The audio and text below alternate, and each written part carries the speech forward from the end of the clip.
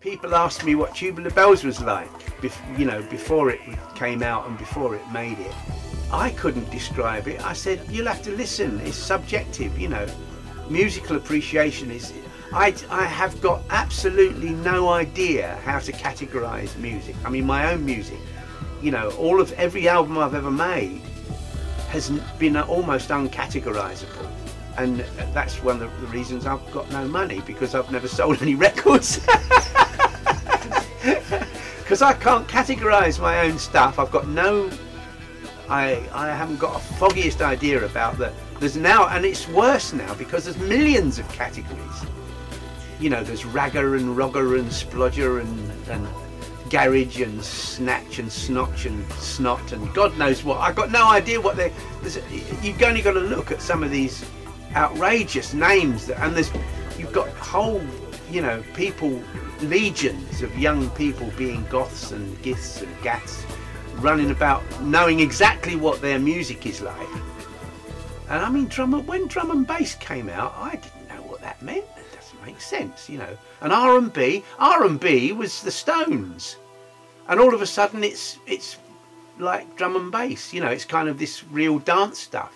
That's not R&B. R&B is Detroit and Motown and the Stones, you know. So I don't ask me. I wouldn't know how to describe it. I like it. Yeah. And it's moody. I like things that force you to confront emotions. You know, anything that induces an emotional response to me is proper music, as opposed to dance. I mean, dance music promotes an emotional response because it makes you want to dance, I suppose. But nowadays, dance music, you don't actually want to dance to it until you're smashed out of your box half the time, it seems to me. You've got to take 25 different dangerous pills before you get it. But I mean, I like to be able to sit on a cushion with a pair of headphones on and wander off without enhancing my whatever it is. What's the stuff? Body, I suppose. Brain. Yeah, with drugs. I lied there. I do like. There are certain drugs that are quite handy, mostly in a dark green bottle called Glenfiddich. But anyway, I don't know really how to describe it. It's very moody. It's kind of dark, I think.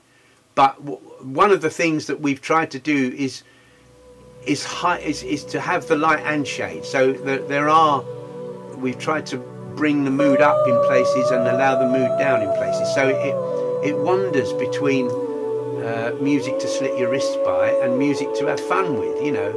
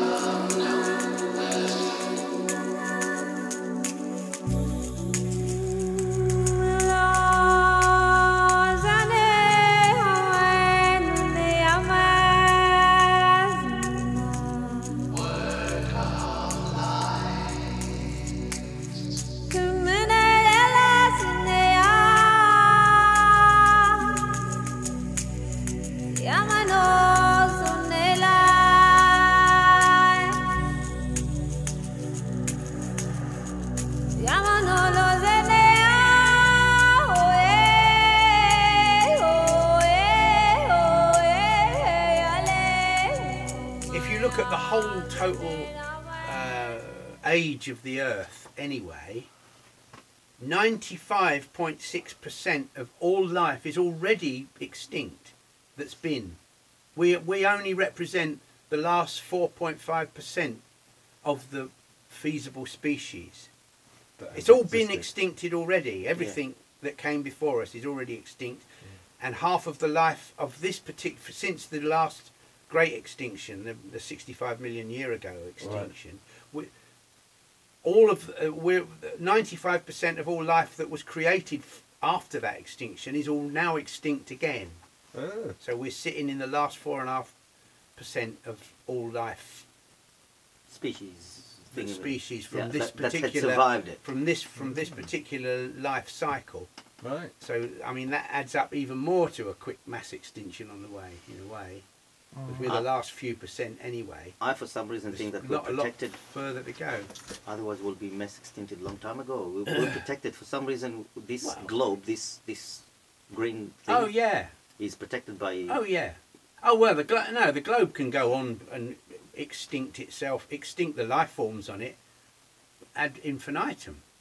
But because it is the perfect place for life to grow. Can regenerate themselves.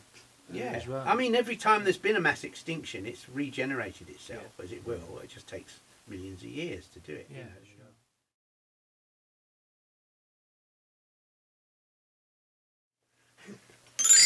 Elvis has left the building.